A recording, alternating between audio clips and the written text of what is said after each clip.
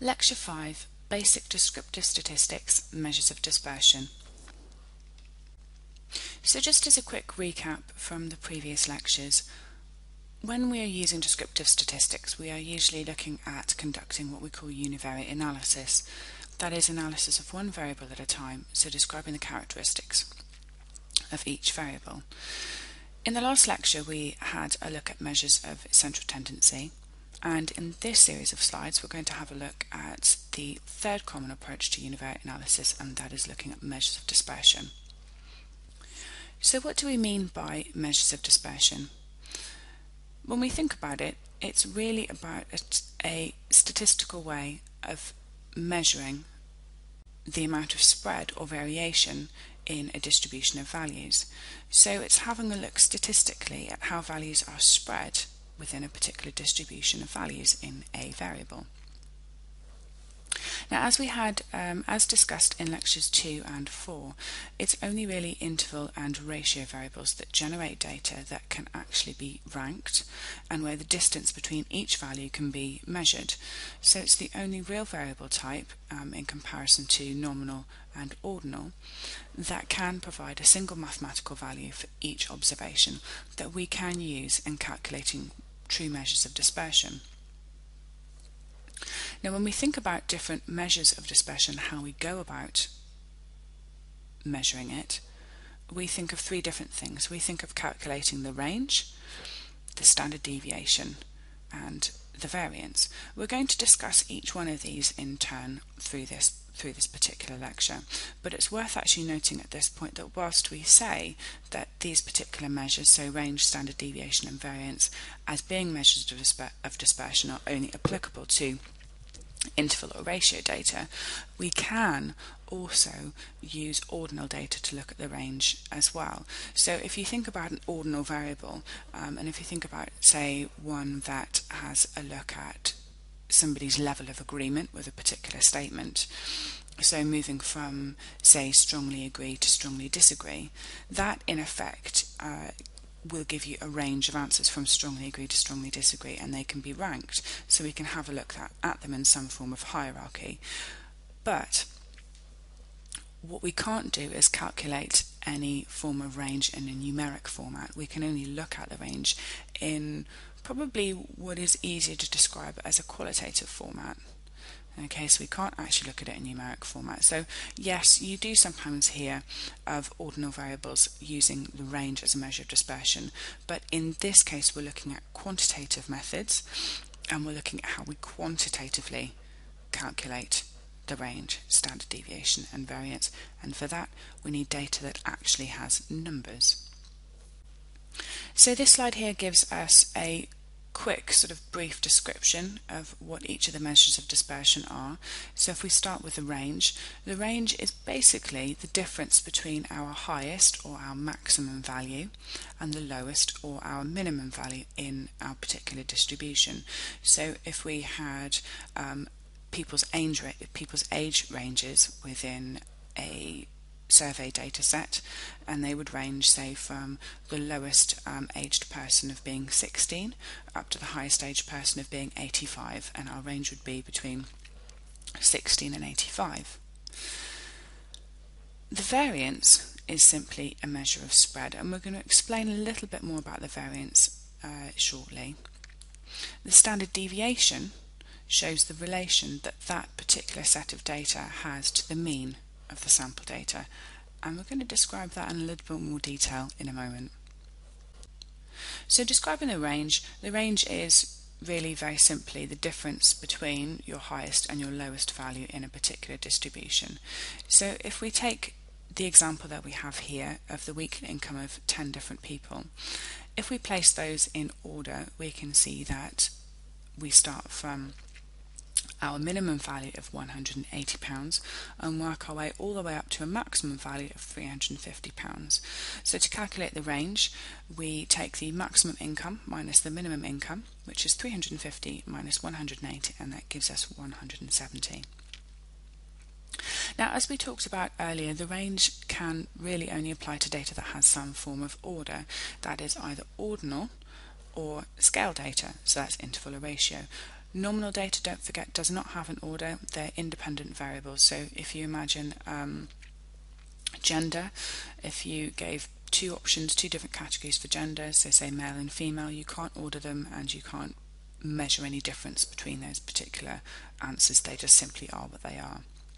So nominal data then represents categories that can't be placed in any form of order. Therefore, it's really rather illogical to try and calculate a range which requires order. Ordinal data already shows the range. Okay, so i.e. if we think about from agree to disagree, if we had that as a particular variable open to people answering. So all the range does in this case with ordinal data is just describe the data rather than actually look at how values are distributed within the range. So therefore, yes, ordinal data can use a range, but it doesn't actually say anything about how the values are distributed within the range. This is why we need numeric or numbers to actually be able to do that. So in this next slide we can see here the range using ordinal data. So if we use this as an example, so a survey question is how useful did you find the book? Okay, you can see a number of different ways of looking at that. Okay, so you can see that people have answered it a number of different ways. From first person said very useful, the second person said very unuseful, the third person has said very useful, and so on and so forth. So having a look at those, we can say that the range is from very useful to very unuseful. So ordinal data in this case already shows our range, but it describes our data rather than looking at how values are actually distributed within the range. The interquartile range can tell us a little bit more about how values are distributed. So with the interquartile range, it's another measure, okay, within looking at the range of your values, but this time it actually looks at the data in terms of quartiles or percentiles. So our range is divided into 4 equal percentiles. So if we have a look at, say for example, our previous one of people's average weekly income, we'd start with our minimum value and work upwards to our maximum value. So our minimum value was 180 and our maximum value was 350.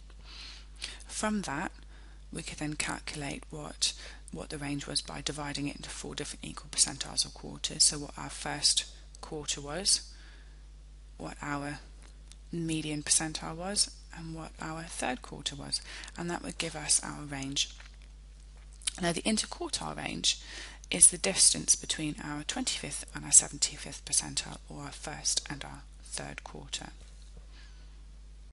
So given that our interquartile range is the value that's between our second and our third quartile, it really is a measure of the middle 50% of the data. And because it is the measure of the middle 50% of the data, it's not affected by outliers or extreme values. So the interquartile range, we don't actually have a look at the values at the very bottom of the data and the values at the very top. What do I mean by outliers? Now, outliers are variables that are very extreme, so they lie at the very extreme ends, either at the very, very bottom or the very, very top.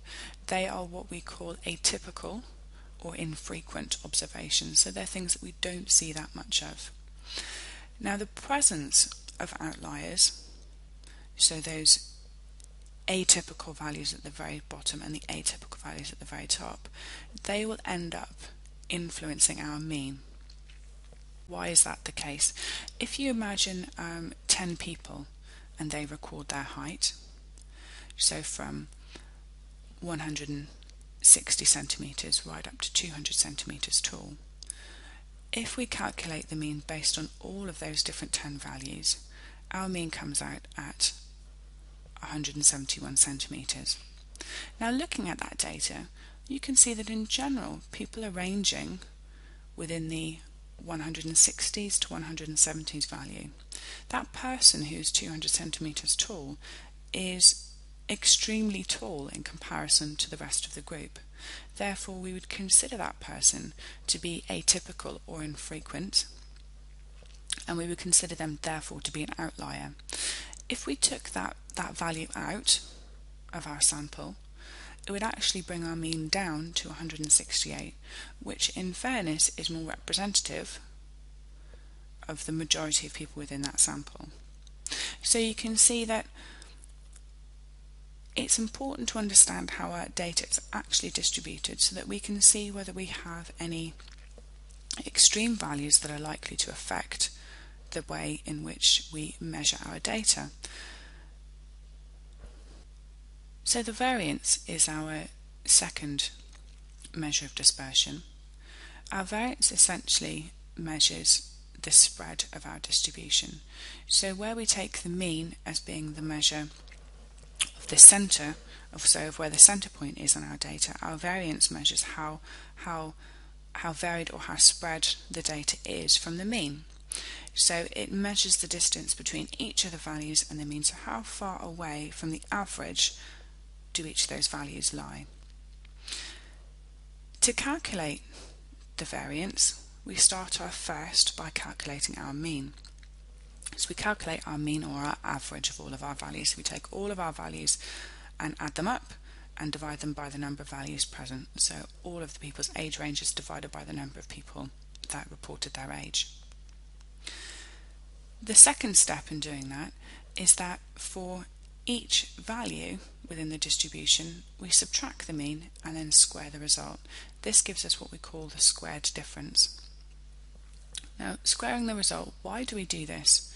Well, if you think about it, if you just subtract the mean from each value within the distribution, so if you had 10 people's ages and you said, well, this person's age 19, and then you just subtract the mean from it, you would end up with positive numbers for all of those values that are above the mean and negative numbers for all of those that are below the mean. So if you imagine the average being in the middle, anyone who is above that average, if you take their mean away from them, they're going to be a positive number. For anyone who is aged below the mean, so if the mean is 20 and somebody's age is 19, if you take the mean away, you're going to end up with a negative number because 19 minus 20 gives you minus 1.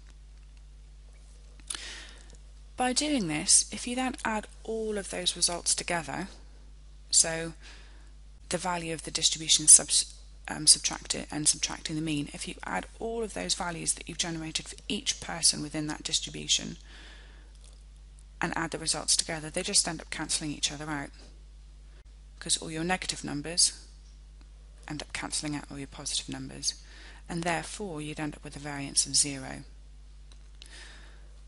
If you imagine multiplying two negative numbers, this gives a positive, and we square each result.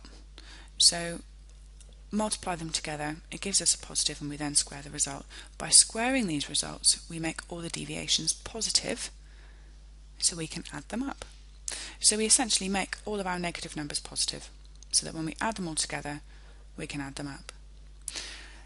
In addition, by squaring our numbers, it gives much larger weight to larger numbers, whether those are positive or negative, than it does to the numbers that are much more closer to 0. So if you imagine a number of 50, if you square 50, you get 2,500, and that is much bigger than a value of 25, where if you square that, you get a value of 625. So that is why we actually end up squaring our results to give us the squared difference, and then we just go about calculating the average of those squared differences. So we can see what we mean. We can see the variance actually summarized in the form of an equation. And what that equation basically means is the variance, or R squared, is the sum of the observed value minus our mean score squared divided by the total number of scores minus 1. So that's exactly what we described on the last slide. The larger the variance value, it means the further the observed values of the dataset are dispersed from the mean. So if we have a very, very large variance value, it means that our observed values in our dataset are generally well dispersed away from the mean. a variance value of 0 means that all of our observed values are the same as the mean. So it shows you the closer your S squared or your variance value is to 0, the more closely aligned they are to the mean. The bigger your value of f squared, the more dispersed your values are away from the mean. Our third measure of dispersion is what we call standard deviation. Now, we use standard deviation far more widely than we use variance. Now, standard deviation is basically how far on average each value is from the mean. The reason why we use standard deviation over variance is because what we have gone through in the process of calculating the variance, i.e. squaring our differences, it means that firstly, our units of variance, they're not the same as the units that the data represents. And this can make interpretation of the results incredibly problematic. So if the variance is square rooted, then the unit of variance then corresponds to the data set. Square rooting our variance is reported as our standard deviation. So if you imagine if we start squaring data, it doesn't actually represent the data that we're observing because we have actually squared the differences. We actually need to square root those, so almost return them back to normal to return the same unit of measurement as we're looking at in our data. And this is why generally we calculate standard deviation instead. Standard deviation is far more representative of the data set that we're looking at, and also as a value it's by far easier to deal with. In most disciplines we use standard deviation far more frequently than we use variance. Standard deviation scores are also important because they enable us to generate standardized or z-scores as well. Now, standard deviation as an equation, you can see here it's given on this particular slide, and you can see that we have exactly the same equation as the variance, but this time we have a great big square root around it.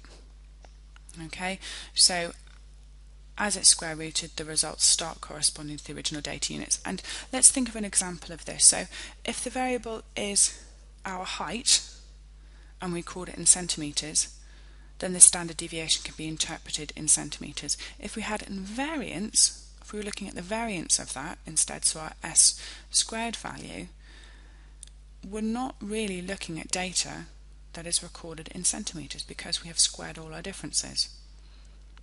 Okay, so we can't actually interpret our variance in the same unit that we've recorded it in. So we've recorded our height in centimetres. By squaring everything, we're not actually looking at centimetres anymore. So that's why standard deviation is by far more useful to us. But it's important to understand variance so we understand how we calculate standard deviation and why it looks like the way it does. Now, as with everything that we are coming to find in this lecture series, everything comes down to being able to understand what level of measurement your variable can be ascribed to, so i.e. whether it is nominal, ordinal or interval in ratio. This means that by knowing these things it helps us to be able to choose the right method for understanding how we calculate our measures of distribution, how we have a look at our measures of central tendency, and it certainly helps us with how we go about looking at our measures of dispersion. So in this summary slide, this shows us if we have a look at all of the different descriptive statistics that we've covered, so distribution, dispersion and central tendency, it can tell us a little bit about what each type of level of measurement, what we can use. So if we start off with our nominal variables or categorical data, okay, is data that comprises of categories that cannot be ranked in order. Each category is just different. Therefore, you can't measure the distance between values, so you can't measure the distance between, say, male or female, so they have absolutely no mathematical qualities. Therefore, the only things that we can do with them is have a look at how many people fall into each category using a frequency table. So this will tell us about our distribution. So it will tell us how many males and how many females we have within a particular data set. We can count them, or we can use a percentage. In terms of measures of central tendency, again, we can't use a measure of central tendency that requires any mathematical operations, and the only one that is mode. And mode is very similar to counting or percentaging in a frequency table. So mode counts the most popular response.